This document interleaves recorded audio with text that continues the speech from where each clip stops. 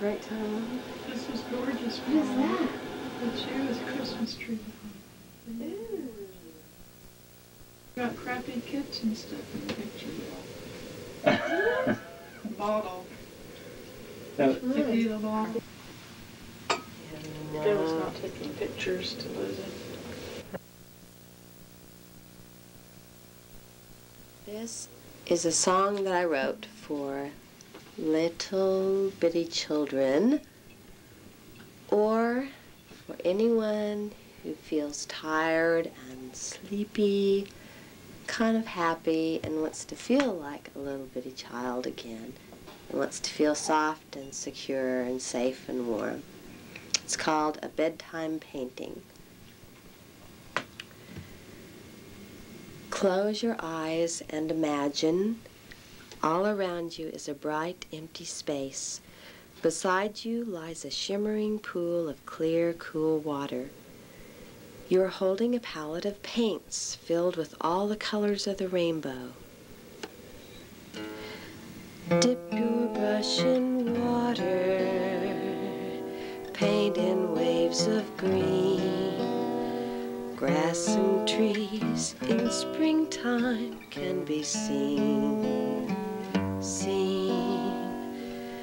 Dip your brush in water, paint a patch of blue. Sky above the trees comes into view.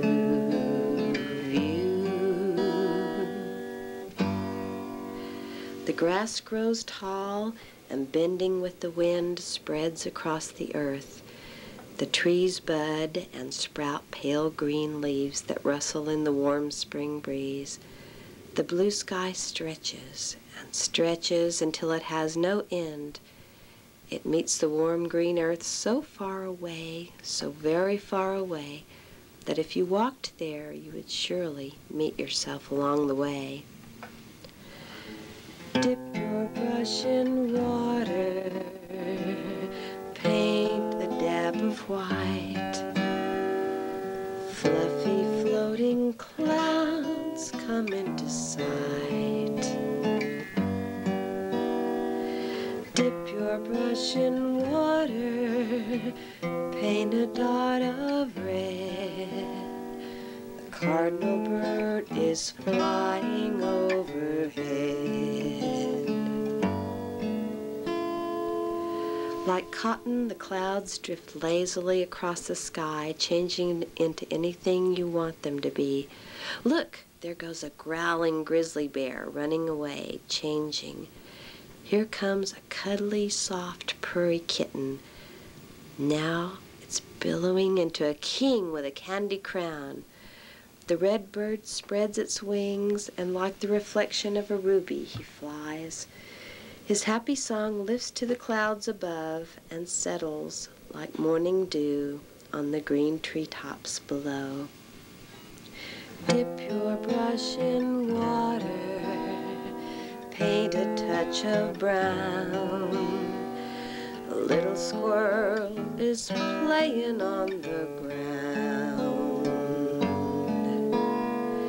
Dip your brush in water, paint a spot of yellow. A daffodil is blooming, saying, hello, hello. The little brown squirrel shakes his fuzzy tail and scurries across the open field of green waving grass.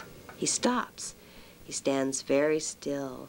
His button nose twitches, and for one brief moment he smells the sweet perfume of the first yellow daffodil of spring.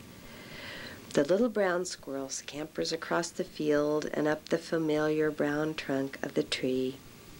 And as evening falls, he curls up, safe and sound, home in his nest. Dip your brush in water, paint in shades of black.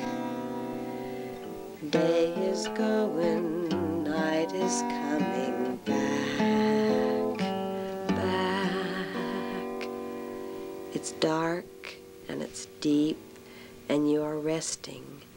Imagine, as you lie on the velvet soft grass that covers the earth, the warm spring breeze plays a melody through the trees.